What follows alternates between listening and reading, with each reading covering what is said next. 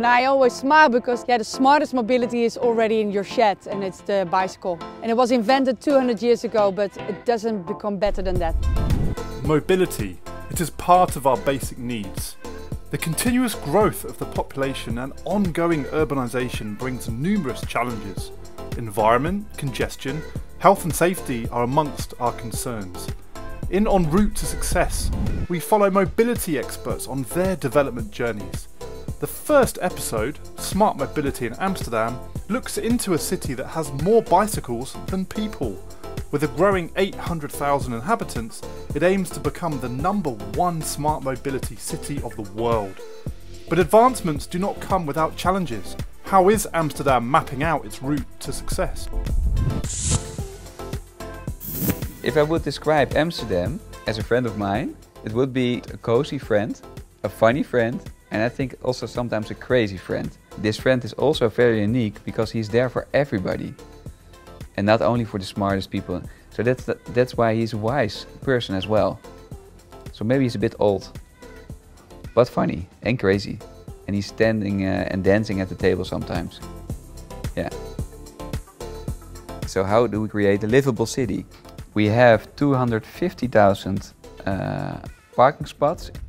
The coming years we will remove 10,000 of them in the inner city to create extra space. Another great challenge I think we have is that we have more bicycles than citizens. So we have a parking problem for bicycles in Amsterdam.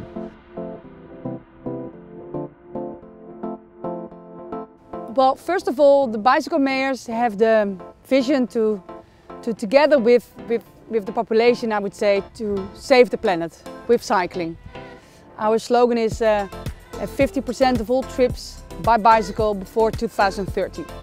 Which sounds like a moonshot, but if you think of the fact that the 50% of the trips throughout the world are below 5 kilometers and now done by car, it's actually feasible. The people from Amsterdam are a bit anarchistic. And I think the symbol for that, of course, is the bicycle. And cycling through the city is freedom. Don't touch the bicycle.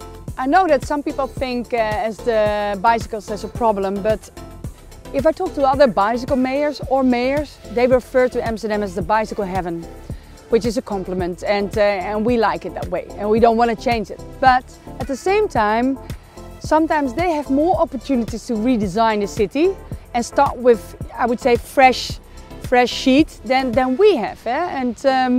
And they learn from countries like the Netherlands and cities like Amsterdam or Copenhagen, and then apply it to the city with the knowledge we have now. But what we can learn from cities like Copenhagen is they give a lot of smart incentives for sustainable behavior. As a cyclist, you really want to attach your bike to a rack.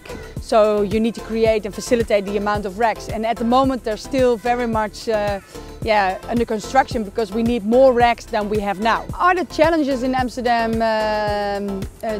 solvable in 2030? Well, I think they are definitely solvable because at the moment, when I speak with the city council, there's an emphasis on actually bicycle facilities. We build more parking lots also for bicycles. We reduce the amount of time that you can park your bicycle in a crowded area. We stimulate people to have one bike. We learned a lot from the corona crisis. The behavior of people is really changed.